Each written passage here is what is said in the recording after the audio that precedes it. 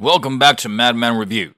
So, last October 7th, there was a wild situation where Hamas, that terrorist group from Palestine, made their way into Israel with a bunch of gunmen.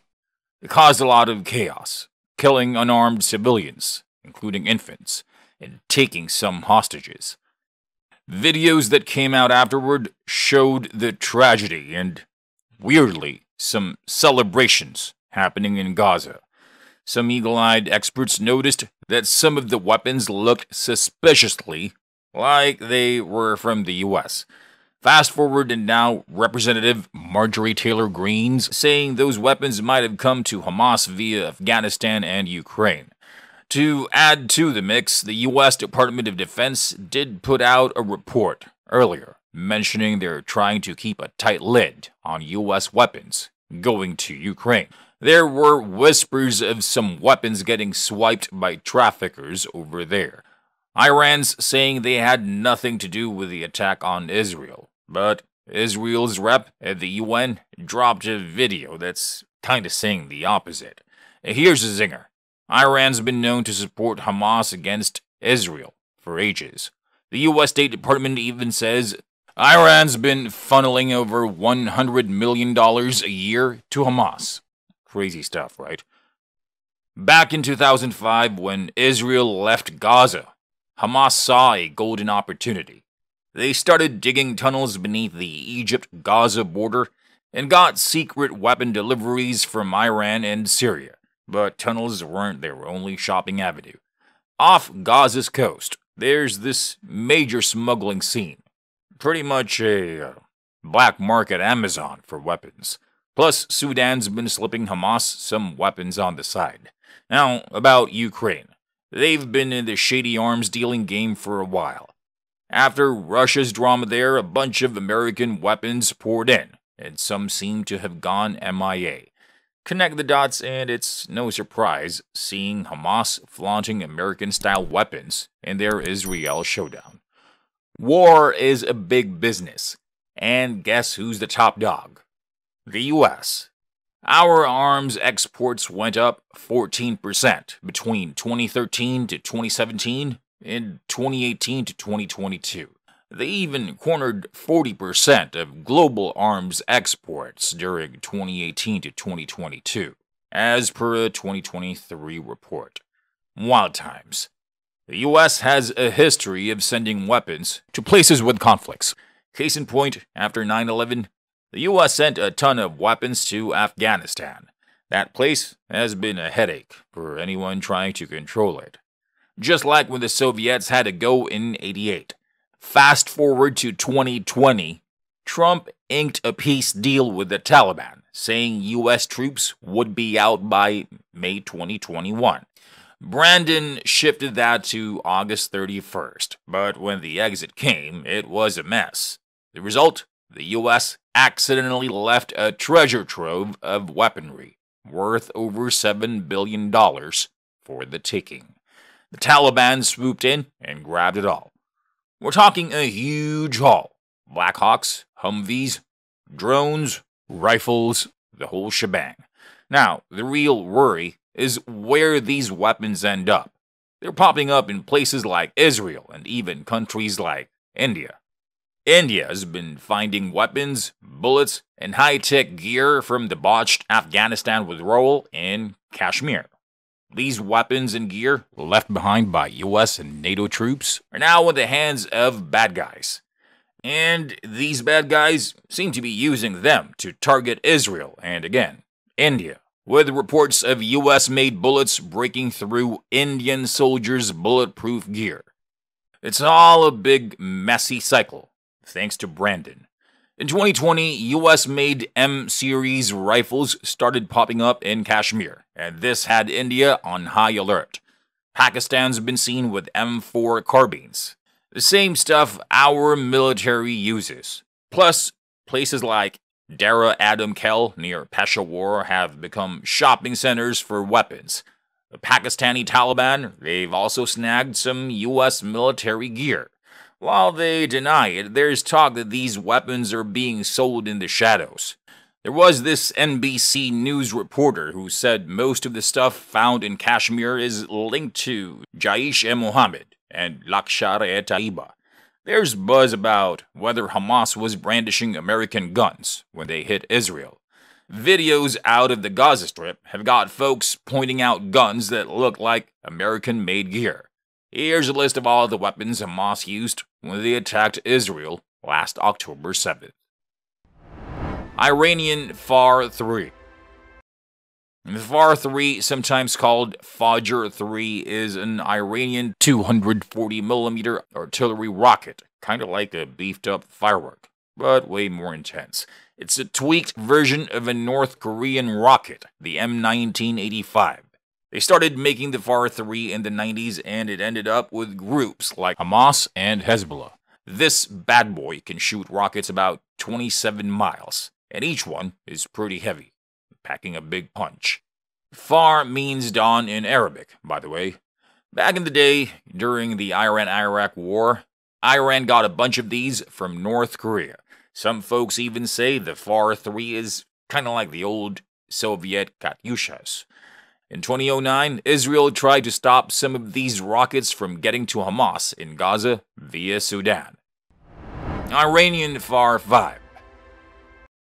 The FAR-5, sometimes called Fajr-5, is a 333mm artillery rocket that Iran came up with. Think of it as a giant firework with a serious attitude. It was born in the 90s, and since then it's made its way to various groups in the Middle East. This rocket launcher pops off 4 of these huge rockets that can travel about 15 miles. Each one weighs almost as much as a small car and packs a big explosion. While most of these rockets are old school and unguided, in 2017 they introduced the FAR-5C, which comes with GPS guidance. The Iranian army mainly uses the FAR-5 to go after big important targets like military bases, but they also gave some to Hamas to target Israel. Iranian Fateh 110. The Fateh 110, or Conqueror in Persian, is like Iran's pride and joy when it comes to missiles.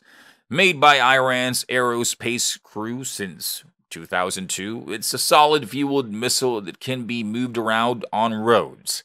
It's got one stage and can carry a big boom, like up to 500 kilograms worth. Over time, they've tweaked it. Now it can go up to 300 kilometers with really accurate aim. By the end of 2014, sources from Iran and Lebanon let slip that Hezbollah got some of these Iranian Fateh 110 missiles.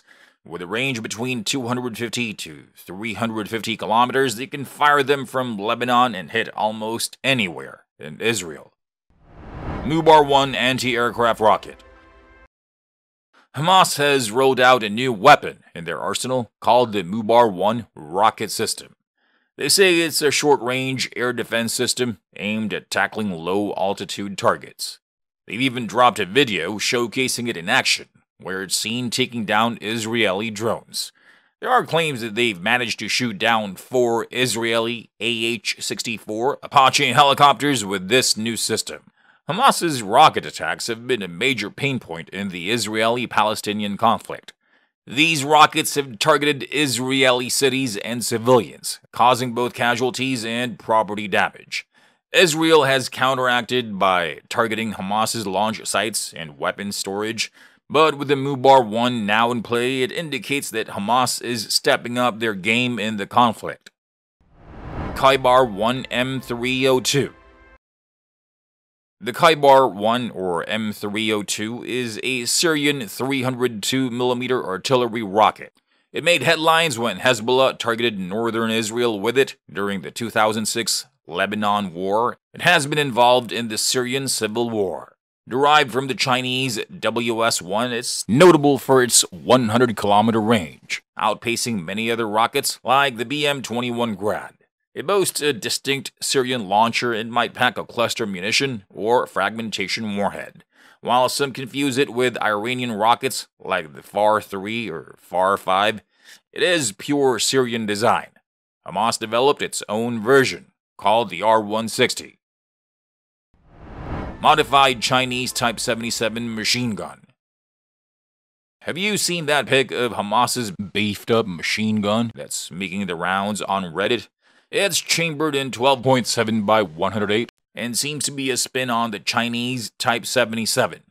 Now, the original Type 77 had a nasty habit of overheating, and it's very easy to make copies of it too. This version Hamas is flaunting looks like an improved version of the Type 77. They've pretty much taken the original and slapped on a water cooling jacket, which is a straightforward fix for the overheating issue. It's easy to produce and restock. Kalashnikov rifles. On October 16th, Putin gave Netanyahu a call, saying he's aiming to chill the scene in Gaza. But come on, we all know this Russian mobster's been known to stretch the truth. He didn't bat an eye about Hamas's action towards Israel. It's pretty clear Moscow's got a soft spot for Hamas, and their main squeeze, Iran. And it's all to ruffle Brandon's feathers. The day after the attack, on October 8th, Hamas's big shot, Ali Baraka, spilled the beans they've got Russian green lights to craft those Kalashnikovs they were flaunting. And if that doesn't raise your eyebrows, just wait for the next weapon reveal. Soviet DSHK. The Soviet DSHK is a belt-fed heavy machine gun with a unique V-shaped butterfly trigger. It spits out 12.7 by 108mm cartridges and can unleash a whopping 600 rounds every minute. With a solid range of about 1.5 miles, this bad boy can pierce through armor as thick as 20mm from half a mile away. And for targeting aircraft, it's got 2 cool spiderweb ring sights. While infantry lug it around on tripods, it can also be found mounted on tanks and armored rides, gunning for both ground troops and aircraft. Almost every tank designed by the Russians rocks a DSHK, and alongside our very own M2 Browning, it's the only 50 caliber machine gun from before World War II, still seeing action today. The connection between Putin and the supply of weapons to Hamas isn't clear. However, it's evident that Russia plays a role in the dynamics of this Hamas-Israel war. What's not evident is America's role. M16. After the U.S.'s abrupt exit from Afghanistan in 2021, some unexpected ripples occurred. Notably, Palestinians have been wielding M16s. These are the same rifles the U.S. troops left behind in their rush. Somehow, these guns made their journey from Afghanistan's rugged terrain right to Gaza streets. While there isn't a direct link from Afghanistan to Palestine, the global arms black market always finds a way. It's a glaring example of how one geopolitical decision can have unexpected, widespread repercussions. The aftermath of the Afghanistan pullout keeps surprising us, reminding us that in the global chessboard, one move can trigger unforeseen chain reactions. M4. Hamas terrorists are also flexing with M4 carbines. Yep, those left behind by Uncle Sam. Photos of them wielding them are making the rounds online, especially after the day they attacked Israel. How did these rifles travel from Afghan dust to Gaza streets? I don't know, but the world's black market is like a 24/7 yard sale, and Putin is claiming some of these were also purchased from Muslim mercenaries hired by Ukraine. Goes to show that when big moves happen halfway around the globe, ripples can turn into waves somewhere else. M240. Heard about those M240 machine guns after the 2021 pullout from Afghanistan? Guess who snagged them? That's right, Hamas. It's like ditching your old bike and then seeing it in a totally unexpected place. The journey these M240s took is wild, but given Brandon's stupid decision-making when he pulled our troops out of Afghanistan, it's not surprising. Makes you think, though, what other U.S. weapons might Hamas have gotten a hold of? M2 Browning. After that botched U.S. withdrawal from Afghanistan in 2021, Afghans got their hands on some really nice M2 Brownings, and 2 years later, Hamas terrorists have them too. These 50 BMG heavy hitters the US left behind are now in a totally different neighborhood. It's like you're watching stuff from one garage sale end up in another. Wild how Joe Biden's oopsie can be Hamas's jackpot. It's sad that during this incontinent-in-chief's tenure, 2 significant wars erupted. And that wraps up this video. Think there were other Hamas weapons we might have missed? Sound off in the comments. Please like, share, subscribe, and click on the bell icon too for more of these videos. Thanks for watching.